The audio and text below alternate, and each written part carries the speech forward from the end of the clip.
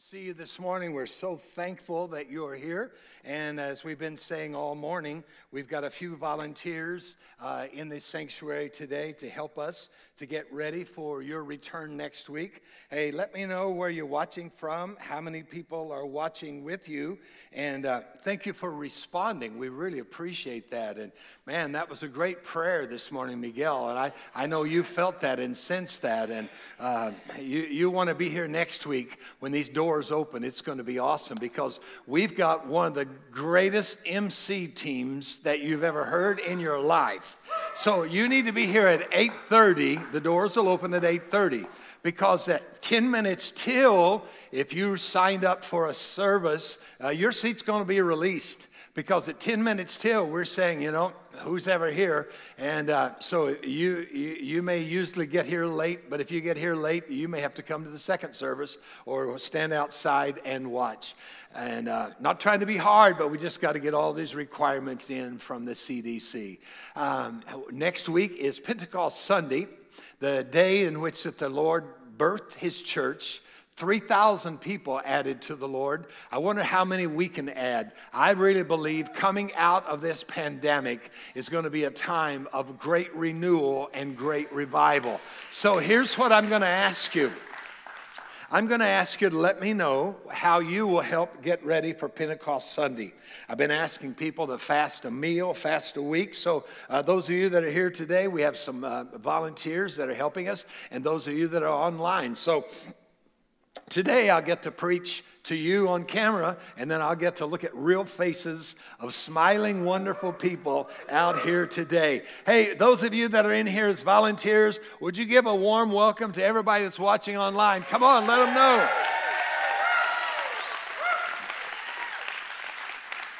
Oh, that's awesome. Wow, let's pray. Father, we thank you today for your love. Thank you for your mercy. Thank you for being with us. Lord, I pray that you take the words that I speak today and let them be your words. Let me say exactly what you want. Don't let me say anything that you wouldn't want. Lord, I want to be your vessel and your anointing to flow out into the sanctuary and out into the online church everywhere in your name. Well, if you have your Bible, would you hold it up? And let's say this together. This is my Bible. It is the Word of God. It is life to me. Today I receive the word. I confess. My mind is alert. My heart is receptive. I am obedient. And I will never be the same again in Jesus' name. Wow. Man, it just feels so good to see you in the house. And those of you that will be with us next week. We're continuing this series on essential. And we said about 4 weeks ago or 3 weeks ago that we're hearing those words bantered around a lot. This is essential. This is non-essential. And because of that, it's caused a lot of questions, confusion, pain, and uncertainty to the church. Freedoms that we once took for granted and thought would never change, of being able to worship together, have now been turned upside down. And in many states, thankfully, our governor is very open to churches being essential. And our president this week said something about that. But here's what that really bothers me in the world we're living today. That it's many of the things that people label essential or non-essential is really maybe not what the ordinary people would say is essential and non-essential. It's politicians. I think we live in a nation world today where a lot of politicians forget that we are not their puppets, that we elect them and we unelect them. I love what Abraham Lincoln said. I've been going back to that this week, that the government is really not the politicians. A lot of times the politicians say, we're your government, let us run, and we've got everything taken care of. But Abraham Lincoln said, our government is by the people and for the people. So I think maybe we need to start renewing that as an essential of what we have. I saw somebody post the other day, why in the world are pot stores, not where you buy pot and pans, but why in the world are pot stores considered essential and churches are not? That's interesting. How is it that having an abortion is more essential than a lot of other things are not? Now, I'm not saying if it's not if it's something that has to do with life and death, please, I don't want to get targeted on those and get a lot of creepy emails. But I really think that we need to take a look at really what is essential. I think for a lot of people, the church has been essential for a long time. Barna, in 2017, wrote an article about how the church attendance has been slipping for years, and how that even in the Bible Belt of America, that we're no longer a Christian nation, even a Bible Belt, but it's a post-Christian nation. Because church has been an elective, if you want to do that, if you don't want to do that. But I tell you, I come back to this, that I believe that we don't just open the door and put a sign out and says we're open for business as a church, but I think it's time for us to take a look at, are we really being the church or are we doing church? You see, a lot of people have done just doing church. Well, it's Sunday, so let's get up, let's go. But I think through this pandemic that we've actually seen more people be the church than ever before. I'm seeing people reach out to the neighbors. I'm seeing people pray. I'm seeing people get more involved than ever before. So let's take a review of what we've said, that what is essential and what is not essential. So what does Jesus consider essential? I think I would like to start as a creation. I'm a creation of the Creator. I want to know what He thinks is essential. And here's what the first week we said: I am essential. Would you say that with me? I am essential. Look at your neighbor and say, you are essential. Look at this, Ephesians 1:4. Just as He chose us in Him before the foundation of the world, that we should be holy, without blame before Him in love. Ephesians 2:10. For we are His workmanship, created in Christ Jesus for what? Good works, which God prepared beforehand that we should walk in them.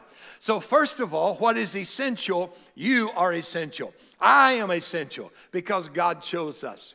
The second thing that's essential is simply this. The experts once asked Jesus, I know there's 714 different commandments that we're supposed to keep in laws, but what are the essential ones? And here's what Jesus said in Matthew 22, beginning at verse 36. Teacher, which is the most important commandment of the law of Moses? And Jesus replied, would you read it with me? And those of you in the house and those of you at home, read it with me. You must love the Lord your God with all your heart, with all your soul, and with all your mind. This is the first and greatest commandment. And the second is equally important, yourself. And then we looked at last week, John 14, Jesus said, if you love me, you will obey my commandments. So we said that obeying is God's love language, but it's not just obeying because I have to, but it's obeying because I get to. So we said last week, loving God is obeying His commandments with an attitude of blessing, not burdensome. I get to, not have to. Would you put that on your post right there? I get to. I get to. It's not I have to, but I get to. We're getting ready to go back, I hope, in the next week or so into our kids ministry. And I know many of you have served there before. So why don't you just put on there, I'm looking forward to get to. Get to hold those kids. Get to take care of those little babies. It's going to be awesome. So now today, I want to look at the second part of what Jesus said. And He said, love God, right? We're going to love God. And then He says, love your neighbor as yourself.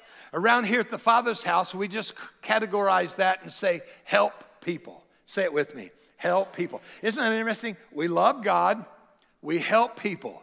That's part of who we are. People say, yeah, I love people. I love God and I love people. Well, we know that we love people by what we do.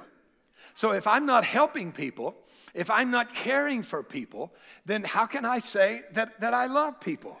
Why do some people consider the church non-essential?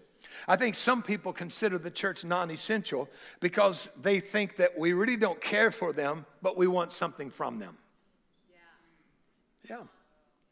So I think we need to think about that. I overheard a pastor that was flying on a plane. I saw he blogged about this, and he said, sitting behind me, I heard a woman aggressively trying to win a businessman to the Lord. And she kept going on, and finally in frustration, the businessman, listen to this, the businessman said to her, "Ma'am, would you be quiet for just a moment? I would love to listen to you about your Jesus. If you would listen to me for just a moment about my life, where I am right now." The bottom line is, he said to her, "You really don't care about me. You're just trying to convert me. That's all you care about." I wonder, does the world think that we just have an agenda to use them? Because I want you to pray this prayer, I want you to do this, I want you to do this, and then if they don't do that, then sometimes we turn them off. I think we need to get back to the essential of what Jesus did. Jesus built bridges to people. He didn't build walls. He met their needs. He showed them love. He helped people. Say, help people. He helped people. That's around here why we say that we invest and invite. We don't just say, hey, you need to come to church or you need to go with me. It's not just inviting, but we want to invest in people. There's people that I've been investing in for a couple of years, and I haven't seen them make a change, but guess what? The Lord just keeps saying to me, reach out, invest in them, ask questions. How are you doing? Anything I can help you about? Because so many churches, all they're looking for is that they can get another body in church and say they've got another number or they're bigger. No, I think the thing that we're going to see come out of this pandemic is that churches are going to be real, raw, and relevant, and they're going to be churches that grow, that care about people. So, they asked Jesus once, who is my neighbor? Who is my neighbor? Is it the person that lives down the street from me? Is it my neighbor? Is my neighbor the person at Starbucks waiting in line before me to get their drink? Jesus wanted to teach them a parable that anybody that comes across our path in our daily life really could be considered our neighbor. So I want to go to some deep theology today. And I wanted to take a little tea break, so we'll watch this cartoon.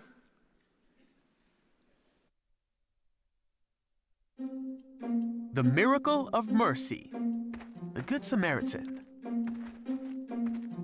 This is Jesus, who is the Son of God and the Savior of the world. You see, when Jesus was on earth, he wanted everyone to know what God thought about things. So he took every opportunity to teach people about God's heart. One day, a religious expert stood up to test Jesus by asking him this question: "Teacher, what should I do to inherit eternal life?" What does the law say?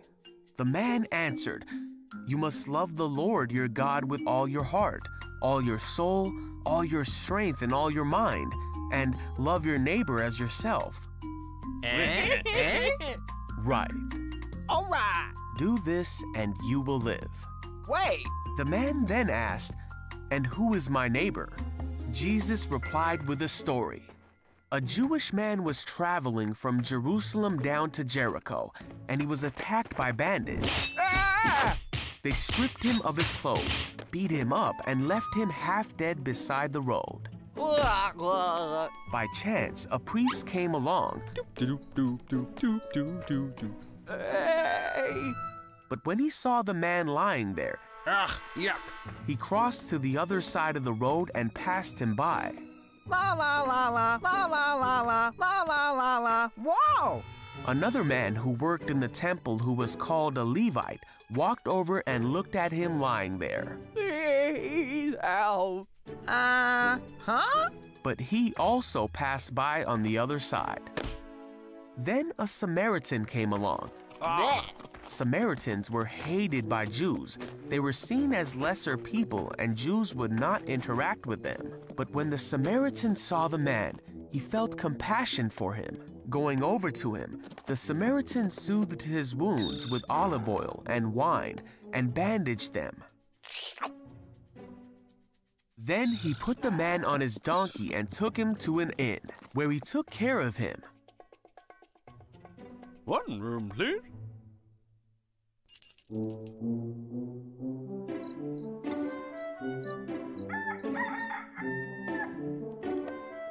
The next day, he handed the innkeeper 2 silver coins, telling him, "Take care of this man. If his bill runs higher than this, I'll pay you the next time I'm here."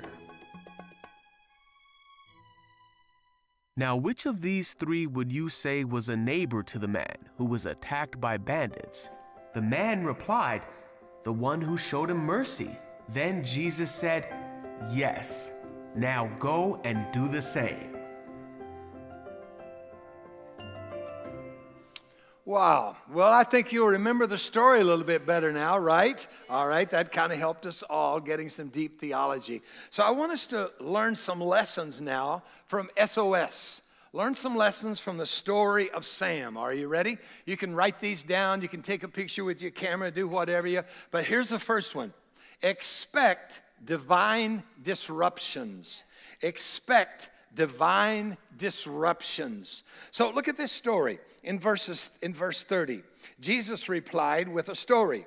A Jewish man was traveling from Jerusalem to Jericho, about 17, 18 miles, and he was attacked by bandits. They stripped him of his clothes, beat him up, and left him half dead beside the road. By chance, here it is, divine disruption. Say it again, divine disruption. So by chance, you could really say, by divine disruption, a priest came along. But when he saw the man, notice he sees the man lying there. He crossed to the other side of the road and passed by.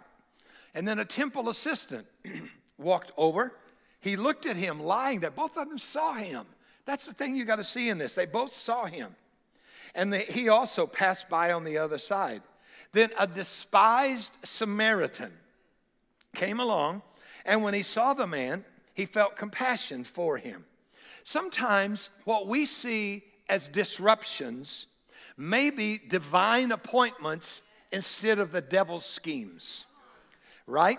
I mean, it's rare that we wake up in the morning and simply say, "Oh, wow, you know what today? I don't have a whole lot going on, so I'm just going to go out and look for someone to help."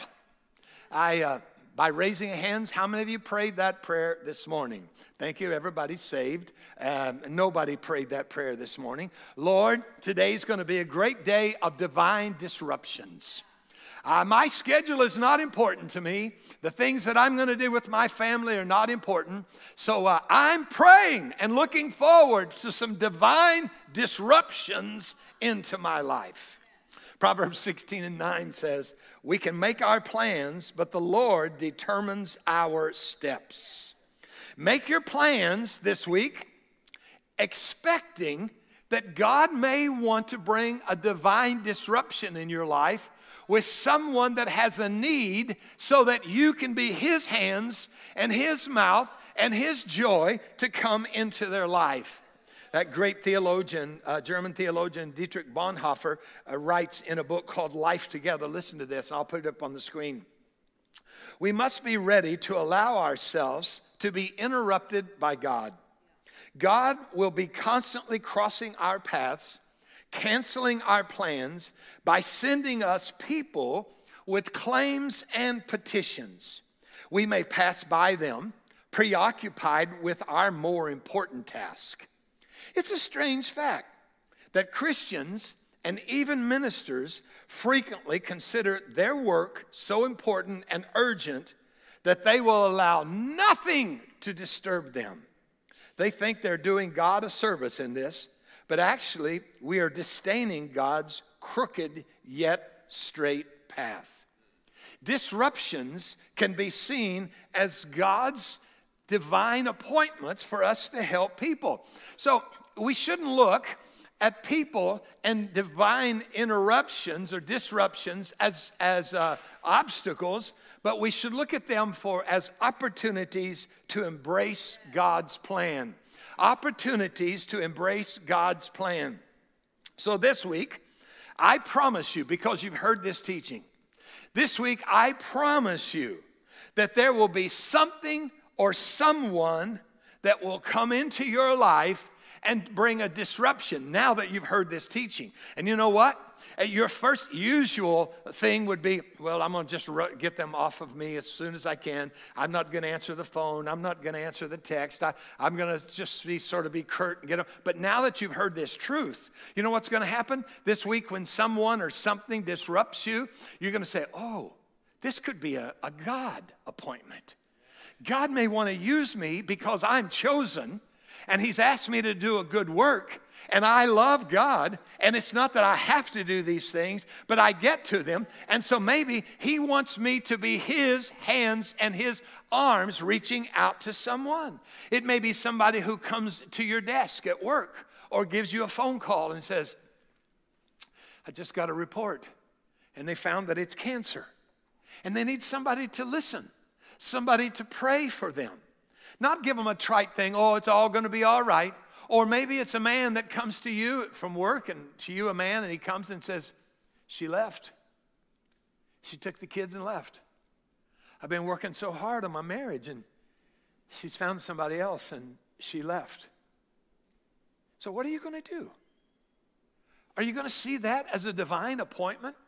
To be able to minister in words. And again, not those little trite things of, oh, okay, I'll tell you, I'll pray for you.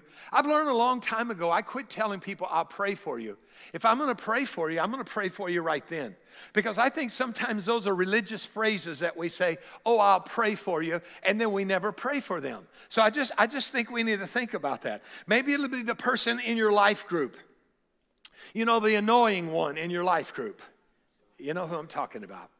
Every life group generally has one of those annoying people who want to talk all the time.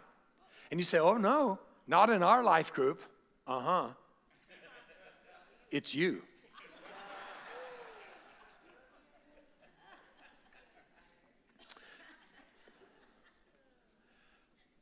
But maybe in the past you've been annoyed by that person.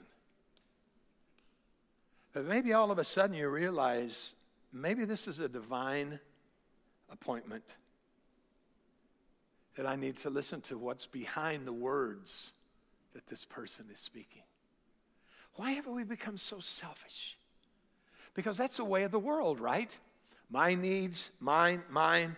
Now, there's a difference between a need of a person and a needy person. How many of you know needy people? Yeah, I mean, they've always got a need that you should meet. Sometimes we make them more codependent than they should. And I think what we have to realize is that some people are just needy, and we need God's wisdom how to handle them. But I think because we've seen so many needy people, sometimes we don't even see the people that have a need. So number 2, don't talk yourself out of helping people. Don't talk yourself out of helping people. You see a divine disruption, and then, put yourself in the priest's shoes. Maybe he's had a busy day of ministry. Maybe he has a very high-maintenance wife. And if he's late, she starts throwing dishes at him when he comes in the house. We don't know. He could say all of those things. So just put yourself there. In fact, that happens to all of us, doesn't it? We see a need, and then we start talking ourselves out of it. Well, I'm not sure this is really something I can deal. This guy wasn't a doctor. He just simply said, I'll do what I can do.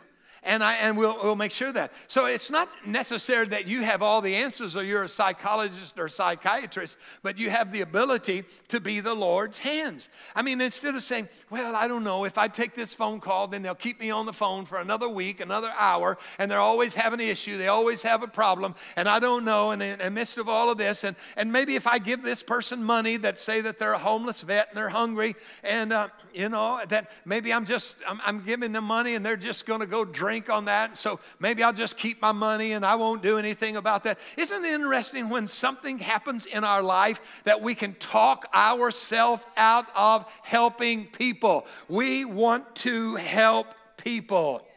Number 3, we need to care enough to act. Not care enough to think, but care enough to act. Don't just say, oh yeah, that person has a need. Yeah, okay. We are called to care so deeply that we have to act.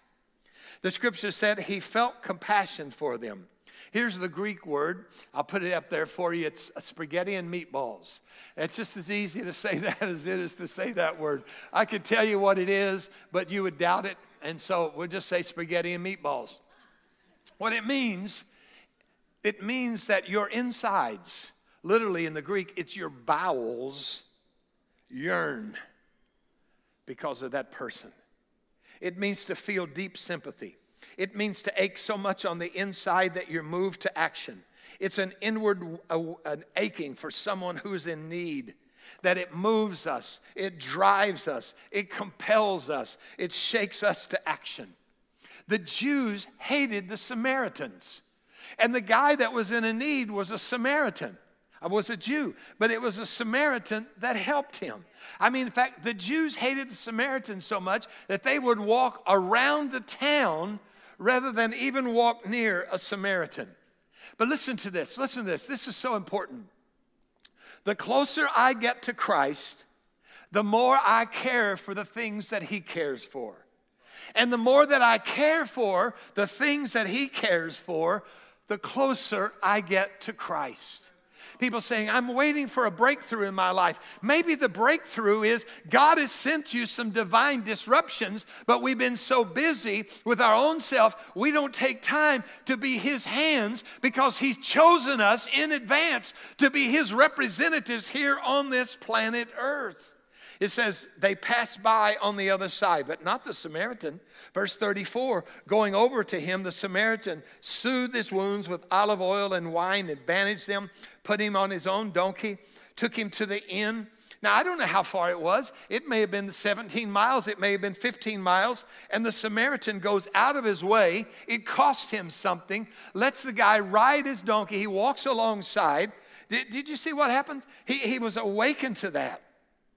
Compassion causes us to do something that may cost us.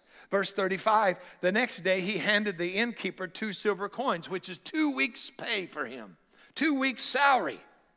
And he said, take care of this man, and if the bill runs higher, I'll pay it next time I'm here. Not only does a divine interruption take time from us, but it also costs us. He didn't say, well, now I've done my part and I'm just going to leave you over to somebody else. No, he doesn't do that. But he follows through. And he says, whatever else needs to be done, I'll do that. I'm thinking about people that volunteer, maybe like in kids ministry or to usher or to park cars. Some people get excited at the very beginning and they say, oh yeah, I'll do that because they're moved by whatever it is. But then they never follow through. When it gets harder, it gets difficult, they just bail out and say, let somebody else do it. Listen, here at the Father's house, if you call the Father's house your home, here's what we're all about. We're about loving God and we're about helping people. It's all about people. It's all about caring for people. And Jesus said, which of these 3 should you do? And he said, well, the Samaritan. And he said, yeah, go and do likewise. Here's number 4. Remember, helping people changes lives. Helping people changes lives. Helping people changes lives. The closer to Christ I get, I'm going to care for the things that matter to Him. And when I care for what matters to Him, I then become His minister to people. If I just tell you that I'm going to do something and I don't do it, it doesn't help. Here at the Father's house, because of your giving, let me tell you some things that we've been able to help people. The family service team have saw 30 people either in a hospital or at a home just during this pandemic. And they also contacted 134 people with the over 65 list. And then we as pastors have literally called everyone that we have a phone number for and just checked on you to see how you were doing. This is the Father's house. We help people. The TFH sewing team sewed over, listen to this, 1,000 masks. Would you give the Lord a hand clap for that? And they did another 100 just to help people that are in need. We gave gift cards for the doctors and the nurses at Leesburg Hospital in the ER area who's working with the COVID patients. We did the blood drive and we gave blood. Last week we gave away, I don't know how many how many pounds of food that we gave away. We did a drive-through prayer, and people come through and had prayer. Those are all things that, because we want people to know at the Father's house, we're about loving God, and we're about helping people. So, what does that mean to us? Maybe you would say, you know what, Terry? I've really been guilty of being like those who walk by the other side. I've lost my compassion for people. But today, I'm going to ask the Lord to renew my compassion. Maybe that's you online or those of you that are here. And I mean, the Lord is just like that. He's brought someone or something to your mind. I'm telling you, I'm really focused when I start working. Man, I'm zeroed in on that because I work in spurts. I think if I was labeled as a kid today, I would be ADD or whatever you call it, ADT, AD by, whatever. Not by, certainly not that, sorry. But whatever it be, because I like things quick, do this, and quick something else. I got to be careful. So let's strike that for the sermon that goes out, but it's already out, right? And sometimes people will knock on my door. Sometimes people just burst in, never knock. And they'll say, you have a minute? My inclination is, heck no. It's valuable. But I've learned that if I'm going to be who He wants me to be and love people, help people, I need to be able to take a disruption as maybe it might be a divine appointment. You know what I've had? I've had people say to me, thank you for listening. And I didn't say anything. I didn't say, well, let's kneel down here and let me cast 4 devils out of you and pray the joy of the Lord in your life. I said nothing. I just listened. And they'll say, man, my life is so much better today because I listened. How about if we listen to that person that's standing in line behind us at the grocery store and tries to start a conversation? How about if we listen to that person across the gas pump where we're getting gas and they want to talk? I watched an elderly gentleman yesterday. Anita and I stopped at one of the local restaurants. Hey, let me encourage you during this time to support our local businesses. Would you do that? And if you don't have any of these cards, something extra to show you God loves you, and leave it with a good tip. And on the back, it's the True Life videos that we have and information about the Father's house. Come by this week and get you a bunch of those and leave a good tip. So I watched this gentleman that was eating by himself. And he got up and he went to somebody over there and he said, I bet you can't guess how old I am. I'm 84. I don't look 84, do I? You always know that people know that you look older than you are when people never say, oh, you look so young. And he walked over to another lady who looked like she was on her last leg. And he said, I'm 84. She said, oh, you look good for 84. That's because she didn't have her glasses on. She was blind.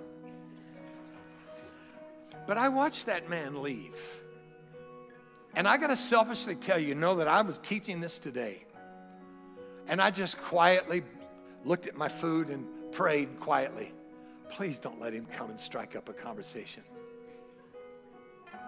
And you know what? He didn't. He walked right by our table and walked out. And the Lord reminded me, why didn't you make eye contact with him? Is your time so valuable that maybe a man that lives by himself? So you see, I'm not talking to you about something you need to do. I'm talking about something we all need to do. Let's pray. Father, would you help us to walk close with you and to be who you want us to be? Let me talk to somebody today that maybe you've never invited Jesus Christ into your heart and into your life.